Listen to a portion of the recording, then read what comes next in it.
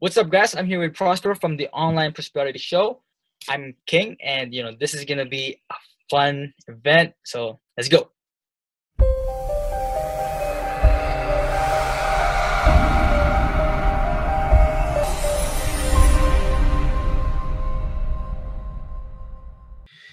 Welcome to yet another exciting episode of the Online Prosperity Show, and today we've got none other than the King himself, King Nero. How's it going, man? Yo, what's up, guys? How are you all doing? Whew, I'm fired up. I'll be honest, I'm fired up.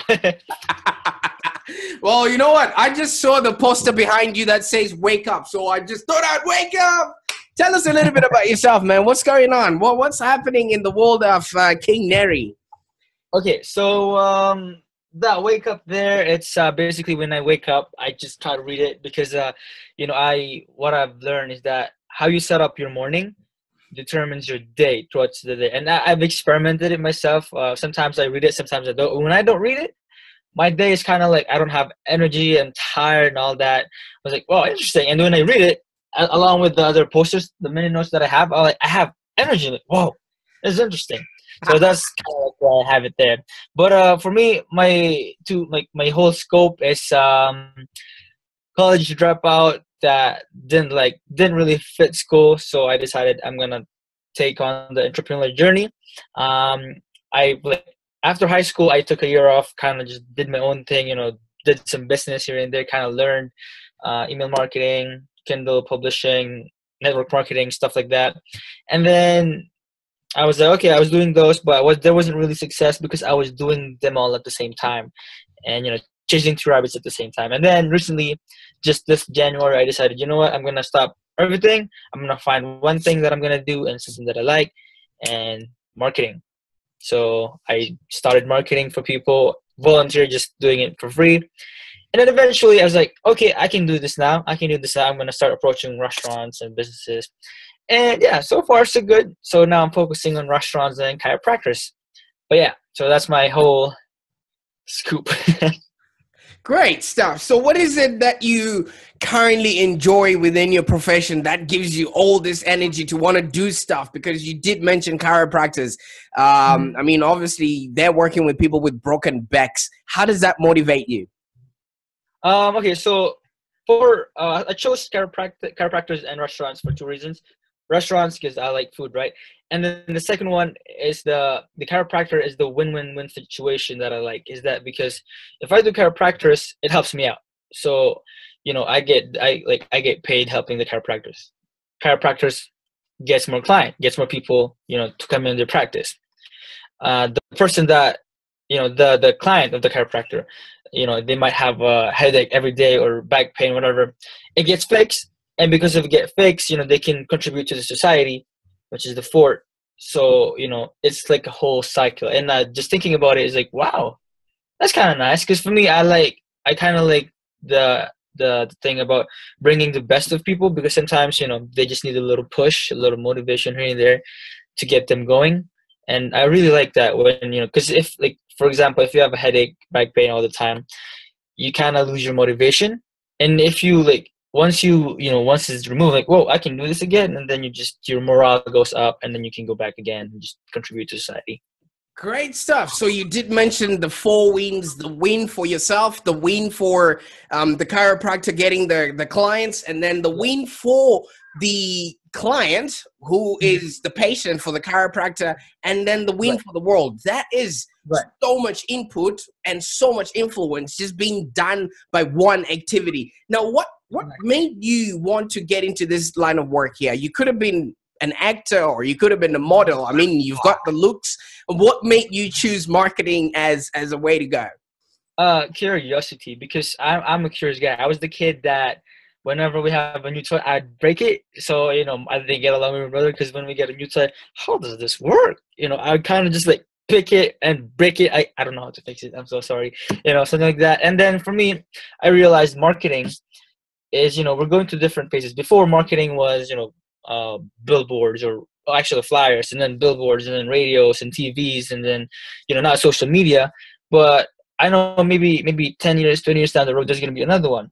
And for me, I like learning. I like knowing stuff, just kind of learning how things work. And I thought marketing, wow, I find myself enjoying, searching about how things work, exploring it hands on.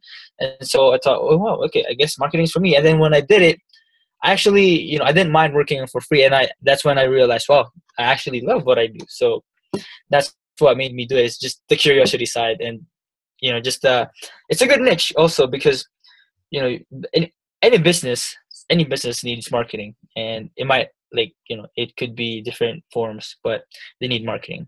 Great stuff. So obviously you're touching on a lot of things. There's a lot of work that's involved. So do you work on your own, or do you have people that you're working around or outsourcing the work to? So at the moment I'm working on my own, but before, what I did to get started was I worked with different people, kind of like same age as me. We went out, for me to learn sales, I went out with a couple people. We went door to door just to kind of, pick each other's brain, and then I learned from that. And then, working with a mentor right now. He's helping me out a lot because, for me, I thought I needed a mentor because I reached a point where I was like, okay, how do I do this? And I didn't have anyone, so I thought, okay, I need a mentor. And then so I'm working with him at the moment. But yeah, right now, just me. But eventually, of course, I'm gonna be outsourcing some of the works once the volume starts picking up. So Great stuff. So obviously, I see you're doing fantastic. Obviously, you've picked a niche already. That's something that a lot of people don't quite have. You're working with your chiropractors and the restaurants. And what sort of mistakes? Because obviously, you will encounter some other people that are starting their own digital marketing agency there. What sort of mistakes do you find other digital marketers making? That would then contribute to their failure that you are avoiding at the moment as a person who's starting a business. there are many actually for me that failures, but one of the thing is that overthinking. Sometimes, especially with sales, sometimes people overthink. They overthink what they're gonna say. They over analysis of paralysis, is that the term, where they think too much that they ended up not doing it. Once they're thinking about how to do it, they ended up creating a story in their head that how it's not going to work. Especially with marketing, because for me, marketing is always experimenting, and I think sometimes people are afraid to experiment, like they're afraid to try new things because this is how it's supposed to work, right? They have that thought that okay, if this works, it's gonna work, but maybe there's something new, and they're afraid to try it just a little bit and maybe spend a little bit of money in making that work. So that thing, I think that's one of them, because for me, I've learned to try when I try different things. Like let's say ad campaigns. There's 10 campaigns. Some people only have one, and they spend $100 pushing that one campaign. But what I've learned is that but this is what my mentor told me, is like split testing.